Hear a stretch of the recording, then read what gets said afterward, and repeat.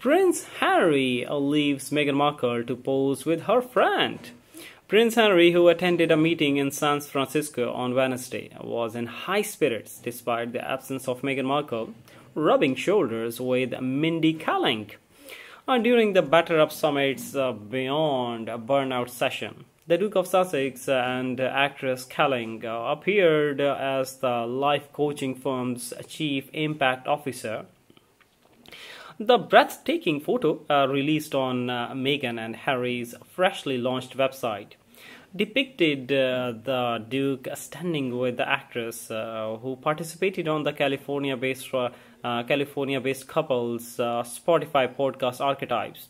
During the conference, Harry also discussed addressing the pressures of today's world and modern corporate life.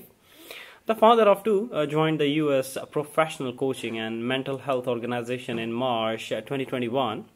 During the seminar, the audience learned about the psychological toll of leading through uncertainty. Sorry.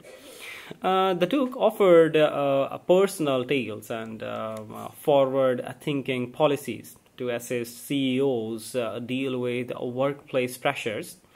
It comes after the firm's personnel questioned Harry's job in August 2023, with some alleging he had become a distraction. According to the Daily Beast, the Duke became a target for irate BetterUp employees. A former colleague stated that he first believed Harry's entrance was cool. However, they noted that employees quickly began to find him a nuisance, with many afraid that his continual dramas would harm the company's brand.